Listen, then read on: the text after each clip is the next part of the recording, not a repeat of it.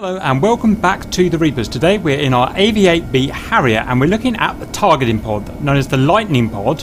It is a pod that we can use to search and find targets, lock those targets and pass information to the weapons to deploy the weapons. We can fire our IR guided Mavericks, we can fire our laser guided Mavericks with the T-pod, we can fire drop laser guided bombs, or we can buddy lays for other aircraft. So let's go to the arming screen. We can have it on pylon 4B, which I'll put it on. You can also have it on pylon 5 if you prefer, and on pylon 3. So regard to weapons, I've already shown using the T-pod for dropping laser guided bombs and laser guided Mavericks in 2 other videos, but I haven't shown dropping IR or shooting IR Mavericks, so we will do that today using the T-pod. While we're doing that, let's go and have a look at the controls that we're going to be using. So, to fire our weapon, we're going to be using Bomb Pickle. To lock our target with the IR Maverick, we're going to be using TDC down. To slew our TDC around, we're going to do TDC left, forward, aft, and right.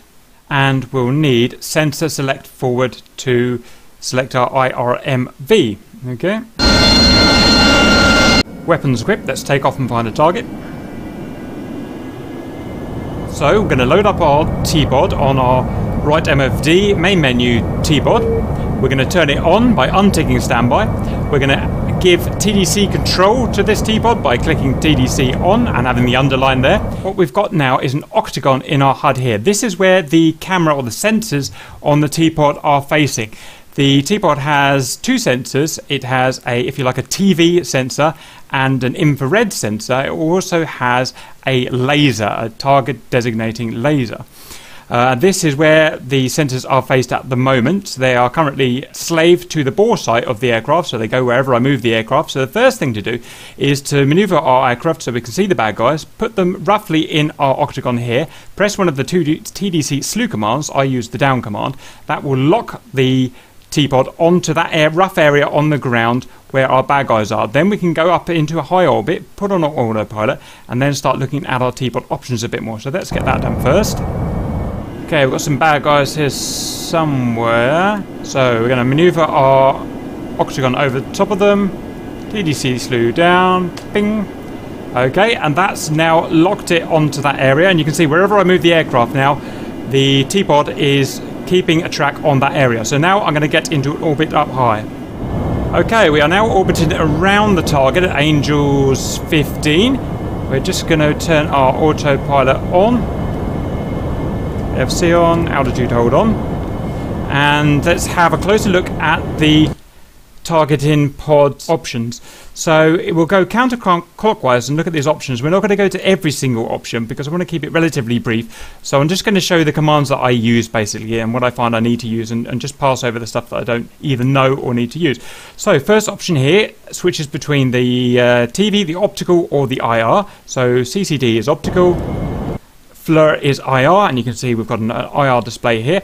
With the IR, we get some extra options over here. We get white hot or black hot. That inverts the polarity of what we see. So white hot, the hot things show as white. Black hot, they show as black. Okay, when we've got our FLIR on as well, we also get to change the IR gain. I believe it's between 1 and 9. Now that is something that is going to be useful when it's implemented. As far as I'm aware, it's not implemented yet and doesn't do anything. We've got zoom, which goes between 1 and 9, so we can zoom in and zoom out. We've got data, and we've got quite a lot of options here. So symbology, brightness, up and down there. VCR, this opens up a whole nother sub-menu, and it's all to do with recording, video recording, I believe. As far as I'm aware, it has no real relevance. So turn that off, back to data. We've got focus here. We can go change the focus of the image, and we've got other options here. As far as I'm aware, there's nothing of actual relevance that I want to look at today. So data off. The next thing is field of view, wide field of view or narrow field of view. Then we've got different modes of the T-pod to track. So we've got AR/PT at the moment, so that we've got selected. So AR is area track, so that is tracking a point on the ground if you like. If it went to point track, then it would be tracking an object, something with discernible side, something it can discern as an object. And although it's not doing it at the moment, it will automatically change from area to point track if I were to highlight it over a tank. We'll go in a bit more detail with that and get that working. We have the distance from me to the selected point where the TPOD is tracking, so 4.3 miles at the moment. We've got the bearing from me to the selected point of the TPOD. We have INR tracking here, so that's Inertial Navigation Reference Tracking. Now, I haven't learned this myself, so I won't cover it, but I believe it's where you can get the TPOD to track a position that by setting its, its coordinates, its northing and easting and elevation that way. And this is the LSS, the laser spot tracking. So this is where you can have the TPOD seeking another laser from a third-party aircraft. It can find that laser and then set its position to where that laser is designated on the ground, and then we can employ laser-guided weapons directly on our third-party buddy laser, or we can employ our own weapons on that point. Different types of tracking. We've got area, point, inertial, and laser spot. So we're just going to stick to these two today. Menu to get back out of here. Next, standby we've looked at, turns it on and off. TDC gives us our TDC slew control, so we can move it with our TDC up, down, left and right commands. There is more to this. We can turn this to a HOTAS mode, but I don't really want to go over that today. I haven't found it particularly useful myself. Gain we've been over, so we can head up to the top now. We have the time here, I should say. We also have our current laser code selected. We're not going to go into changing laser codes today because I've done it on the laser weapon videos, but that can be changed in the LST or TV screens. We've got the northing and easting and elevation of the point selected by our TPOD. And then we've got the laser commands at the top. So currently the laser is safe. We cannot use the laser targeter. That is armed. L range, laser ranging. We can use the laser ranging here to press that. Fire to actually fire the laser. And when it's firing, it's got an underline. Then the three different types of laser mode. We've got training, marker, and laser.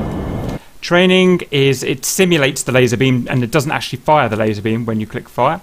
Marker means that it will not be target designating, but there will be a laser being fired, and the reason for this is to show optically to other aircraft what I am marking. So if the other aircraft turned on their night vision goggles, they would see my marker beam visually by looking outside, and they can see therefore what I am targeting, and then they can use that for whatever they need to, if they need to slew their own TDC over to my target or something like that.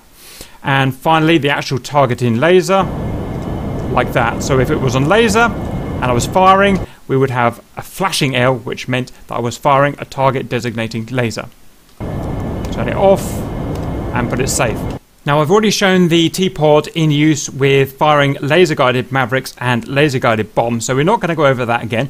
What we will show is using IR-guided Mavericks on one of these targets here, and then we'll also go and find a moving target to show that we can track and fire at a moving target as well. So the first thing is to lock up one of these vehicles here. So we're going to unpause. We're going to zoom in to get a better look. Now what we're going to do is slew around until it locks onto one of these targets, and we know it was locked onto one of these targets because it will change to point track here rather than area track.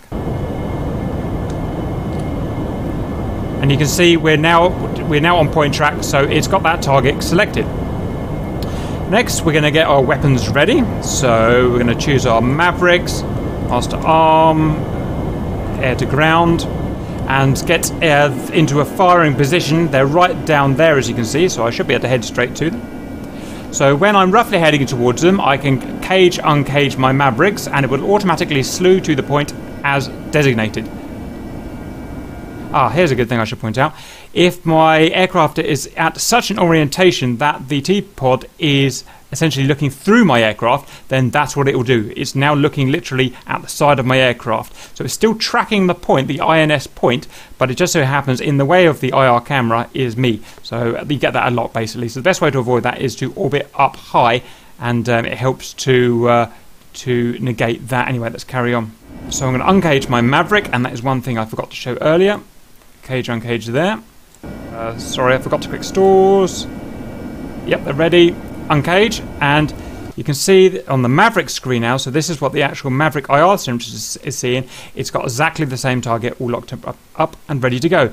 Next, I want to press the sensor select forward to select IRMV here, so let's do that. And then click TDC action. That locks the target, and we know it's locked because the crosshair here closes in on the target. As before it ended about here, now the crosshairs are closed in. And that's it, we're ready to fire. So we're going to push the bomb pickle when we're in range, and we get freeze. We've got the in-range cue there. Let's fire at that. Fingers crossed, that should be a hit. Boomy. Right, so that's that, and now we're going to track some moving targets. There they are, they're over there. So I'm actually going to head out this way and up again so I can get an orbit so I can track. In fact, I'm going to come in for a different type of approach this time. I'm going to head out to sea and come straight towards them, and we'll get them that way. Okay, we're going to turn back in.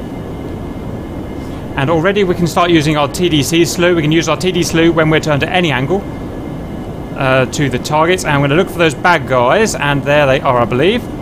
So I'm going to zoom in and see if I can lock one of them up. I should mention, to lock one of the targets up, you just hover the TDC crosshair above the target and it will automatically lock. And to unlock, just move it away. So you can see we're locked. We've got our point track in place, so it's locking that target. So we just repeat the process now. So Maverick uncage. Sensor select forward for IRMV select. And we're going to press target TDC action here, and you'll see it's got a lock. Wait for the in range. We've got in range, and we're going to fire rifle. And that should be tracking and locking a moving target. I don't think they're moving very far. Yeah, they're moving. They're on the move. Lovely jubbly. I didn't realise I selected that guy, but apparently I did. Right, so that's shown how to fire IR Mavericks. We've already shown the laser Mavericks and the laser bombs in the other video. It's shown the basic overview of how to use the TPOD. I've missed some options out because I either don't know them or don't need them. But I hope that's enough to get started on the TPOD. Hope that helps, and see you later.